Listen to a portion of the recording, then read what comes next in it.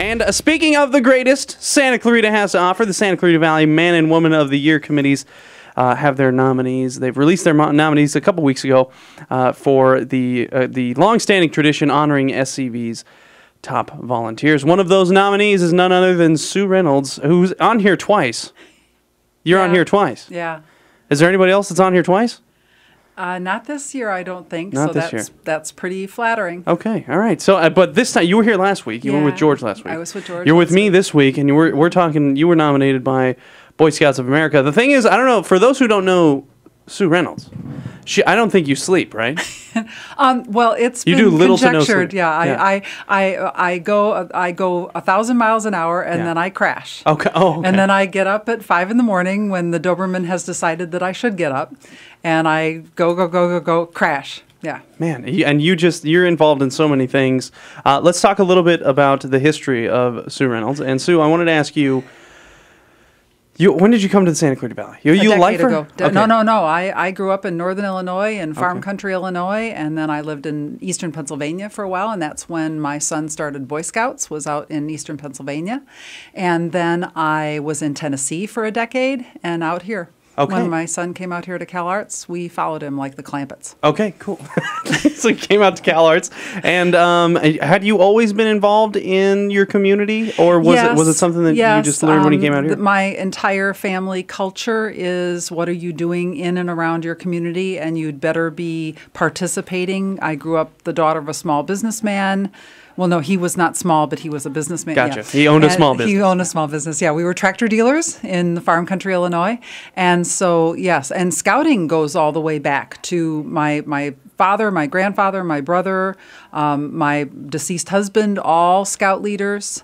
Yeah. Okay, so you've been involved in the Scouts a long time. What stuck out about, because you're involved in a ton of stuff. But what stuck out about this? Because you have to choose, because you're involved in so much. You have to choose wisely what you participate in.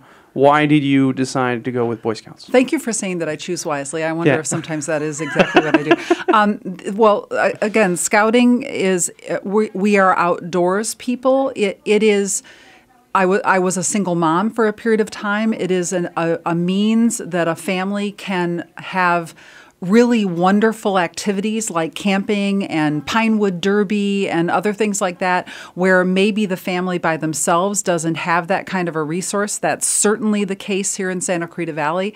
That scouting here, we have over 2,000 Boy Scouts here in this community. That's fantastic. Yeah, and some of these families, it's their means of exposing their children to experiences that would absolutely not otherwise have been available to them.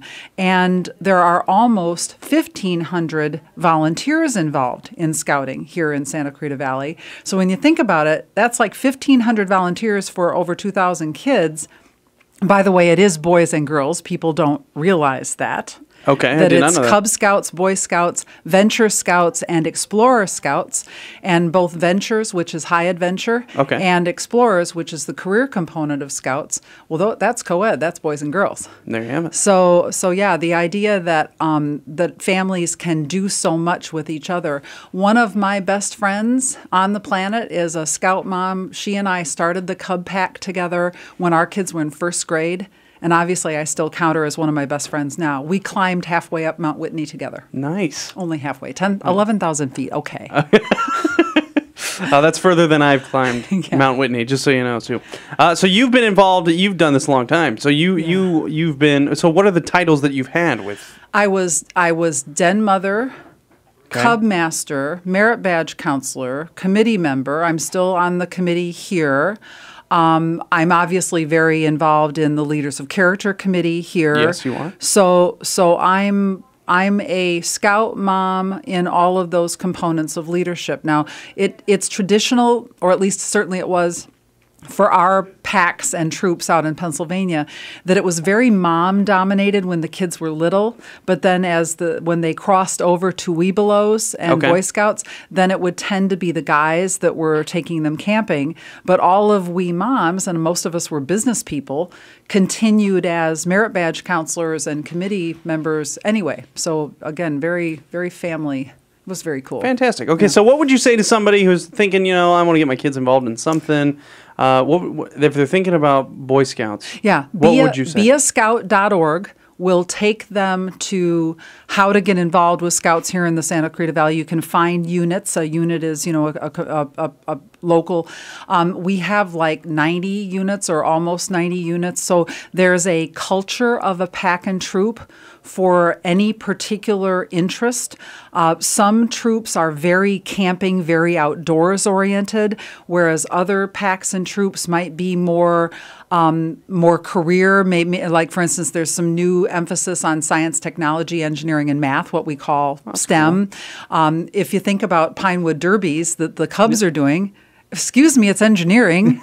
Right? It's fun, but it's also engineering. It's engineering. So it might be the culture of a pack might be a little more, I don't know, let's say cerebral versus outdoorsy. Okay. Our particular troop was they camped rain or shine, hot or cold, snow. My son could tell you about camping on 15 inches of snow and... That sounds miserable. Yeah. He told I'm sure he loved it. They tried to cook some sort of hamburger inside orange skins.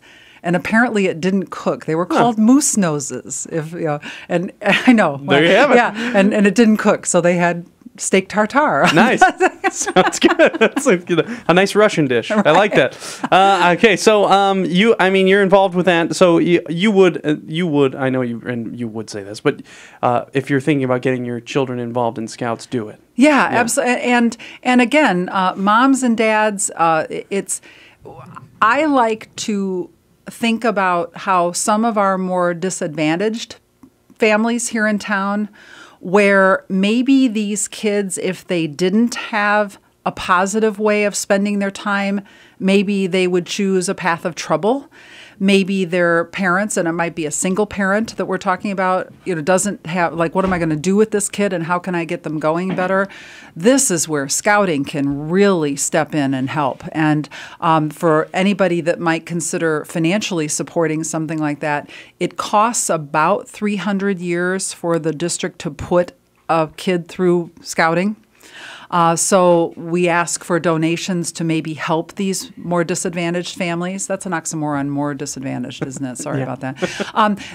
However, there are some really incredible values, like day camp is a summer program where kids can go and have amazing fun for very little money with all of these cool activities, archery, all the traditional stuff, fishing, archery, all the little relay races.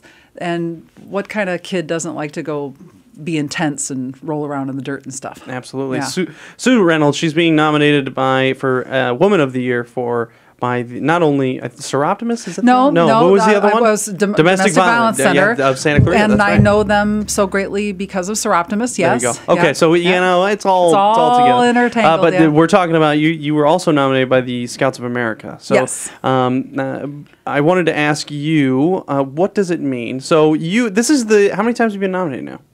I know 2 because I interviewed you last year about this. A couple times. We'll just say a couple. 5? Okay, 5 times. Okay. Yeah. So you've been nominated 5 times. Yeah, but if I count that a couple of organizations have nominated me more than once. And there again, thank you for even beginning to recognize. Okay, so what do you think about the title, the top volunteers in the Santa Clarita Valley? You're nominated for being one of the top volunteers in the Santa Clarita Valley. It's wonderful to go to the reception, look around at each other and go, yep, I've worked elbow to elbow with almost all of these people. I know these people because we serve together here, there. We serve on each other's stuff. These are the volunteer heavy lifters in our community. And I do get pretty much up on a soapbox when I meet somebody that just doesn't volunteer in any way, shape, or form. I don't know what they do with their time, but they seem to not have time to serve, and they always think that they don't have time to serve. And I'm sorry, I look around at my co-nominees and go, well, here we are doing it. So it's pretty neat.